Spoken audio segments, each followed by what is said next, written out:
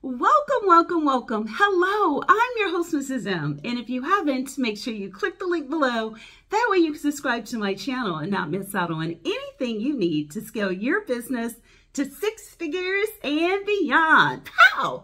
So big investment and small payoff, or big payoff and small investment. That's what we're going to look at with government contracts. And in this video, I'm going to actually go into what you need to do, probably in around 3 or 4 easy steps on making sure that you have the big payout and small investment. So the first thing is, I'm going to talk about what you need to do if you're not registered in SAMS and what you can do if you are, because some people register in sam.gov and others aren't. So let's first go into if you're not registered in sams.gov. If you're not, there is a sweet little deal called micro purchases. Micro purchases, if you followed me at all, you've probably heard me talk about that. And the reason why I love it is because micro purchases require so little paperwork on the contracting officer's end. That is the person that actually binds the contracts between you and the government. And it's also a sweet deal for you because you don't have to wait to get paid. That's right. You can get paid instantly. Now, my first experience with micro purchases were when I did a small contract in DC and got paid on the spot because I was concerned how I was going to pay the actual people that were working with me. They were some were employees and some were like independent contractors. And any of us that have been concerned when the clock is ticking down to payroll and we don't have it, that can be quite frightening. So one of the great things about this, it's under 10,000, 10,000 under micro purchase. Now, what you can do with the micro purchase is you can do all kinds of things. This could be services or goods. This could be used when it comes to envelopes and gloves. And when you're looking at low-hanging fruit supplies, it could be used for training. If you're looking to do any training in software, if you have an IT company, or if you're doing some logistics when it comes to trucking, there's so many areas. If you're looking to purchase furniture for, like we did some for Veteran Affairs, doesn't matter, P cards are the way to go. And that is what a micro purchase is. It's called a government P card, and a no competition. The contracting officer can award it directly to you and you can get paid very quickly. This is one of the best ways. 10,000 under, almost any good or service that's under that amount can be used, and it can be used reoccurring. I know someone that gets paid every month for training, doing training for Word and Excel for a government agency, and they have never had to go through the contract process of a regular contract. They've used the micro purchase. Now I get a lot of people that say, okay, if I'm doing the micro purchase, how do I go about accepting the government P card? And one way is to go to your bank and you want to set up merchant services. That's merchant services. I understand that you can also go through QuickBooks, and that may be a way that you can do it as well, is that you can go through QuickBooks. But I know personally you can go through your bank, ask to be set up as a merchant services, and that can happen, boom, like that. So the first thing you're going to look at when you're looking at a big payout with small investment is a micro purchase.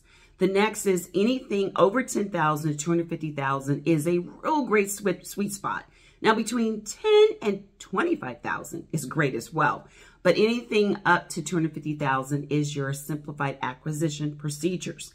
Now, if you want to know how to do that, one of the things you can do is you have to be registered in sam.gov. Do not let sam.gov hang you up. Don't let that be the thing that stops you. I have so many videos on how to get registered. I take you step by step by step. So take the time to get registered with sam.gov. Now, if you're registered with sam.gov, you could do the simplified acquisition procedure. Once again, this SAP procedure is a big payoff with small investment. Contracting officers must, so there's a must there. Sometimes there's a shall, but there's a must. They must use small businesses. They call them small business concerns.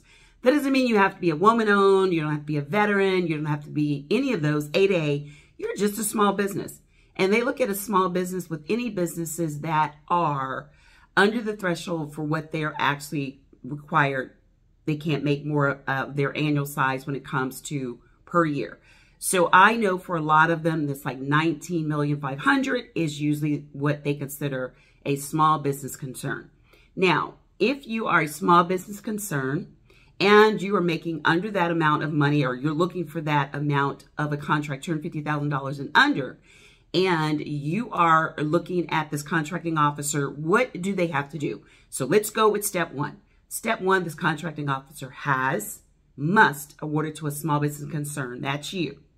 Step two, you do need to be registered in sam.gov. So get busy being registered in SAM and getting your cage code and getting all that taken care of. Boom, boom, boom, boom, boom. Step three, they're looking for best value, not necessarily the lowest cost. So remember, I've talked so many times before, what do you want to offer? Who is your buyer?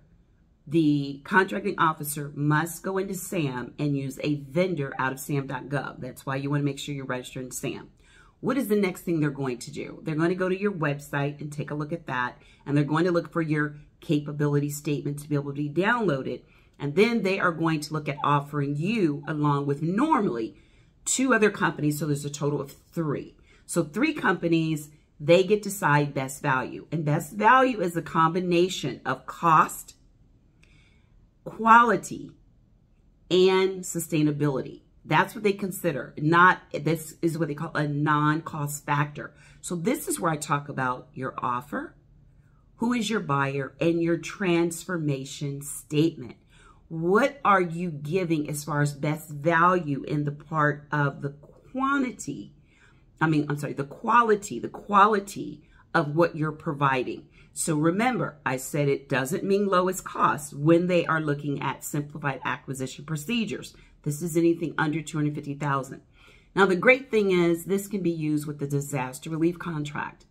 You can build this relationship with this contracting officer where they use you for a lot of disaster relief contracts in your area because you're a vendor in SAM's and you're looking to do that $250,000 and under.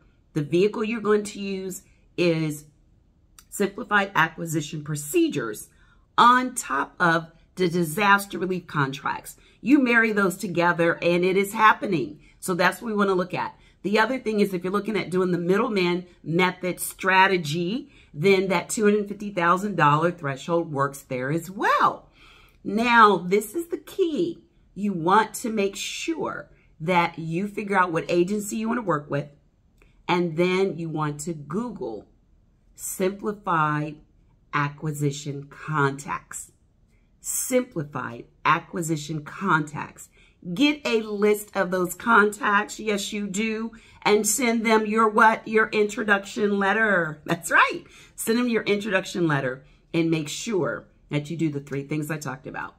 Talk about what you're personally introducing yourself as the president, CEO of your company, what it is that's so great about your company, that, how long you've been in business. Make sure you put your strengths there, play down your weaknesses. If you haven't been in business long, then don't talk about that. Maybe talk about the experience. The last thing is that transformation system or the transformation statement. What is the best value that you're bringing? Simply Google. And now you are looking for the agency with the simplified acquisition contacts. They're the ones that can make that decision. Reach out to them. They're going to have their names. I've seen them. Names, email address. Google it. Find the agency. Simplified acquisition contacts. Build that relationship. Send your introduction letter in. And of everything, make sure you work on that value. Best value is a non-factor when it comes to cost. Non-factor. It's all about cost and the quantity or the quality. The quality and they look at the sustainability. Can they continue to use this again and again, meaning your services, your products? How long are you, because they like building relationships, not a one and done. They want to make sure they build the relationships. So those are the things that I personally did. We've had people do this time and time again. Offer, buyer, transformation, vehicle. Your vehicle is disaster relief contracts through Simplified Acquisition Procedure. Middleman Method through Simplified Acquisition Procedure. Or you're looking at doing a contract as an independent contractor, leaving your 9 to 5, offering training where you're teaching people how to do software. You work with an agency and you're looking at getting either a micro purchase, $10,000 and under, through that micro, when it comes to that P card, with the government purchase card, they call it a P card. Or you're looking at doing that simplified acquisition procedure for yourself, working through yourself as an independent contractor.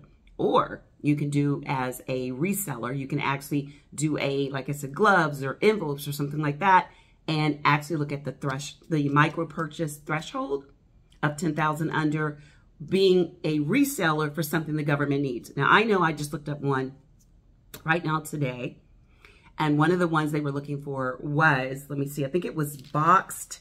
Let me find it here. The one, oh, boxed bottled water. Boxed and bottled water. I'm sorry. Boxed and bottled water was one of the things they were looking for when it came to a threshold, a micro purchase. Boxed and bottled water. They were looking for these with disaster relief contracts in various states. Another thing was they were looking for commercial and reduced sodium meals. Commercial and reduced sodium meals. So Google this. Find out if you can find, if you're looking to do resale, which is what this is, find and see if you can find some vendor that you may be able to work with. Maybe their prices are lower and you'll be able to work with them to provide these. And these were actually disaster relief contracts. Now, I know I threw a lot out at you because I wanted you to be able to understand that there are a lot of small investments, big payouts in government through various vehicles, and I talk about vehicles all the time, because when you can nail down one or two things, you just continue to rinse and repeat again and again and again. And so when we understand that transformational statement that we're going to provide to the agency will do everything to work with us again and again and again, whereas we're being able to provide them everything they need with little risk, and they love that. So if you'd like to know more in so much more detail, I always say this is high level. If you want eye level, then you know what you can do. Click the link to actually come to my free masterclass where I go into the 3 ways you can do disaster relief. I talk about the reseller, the middleman method, and so much more. I would love to see you there. Space is limited because we work very, very, very closely answering a lot of questions. So click the link. I look forward to seeing you there. And until next time, be safe and take care. Bye-bye.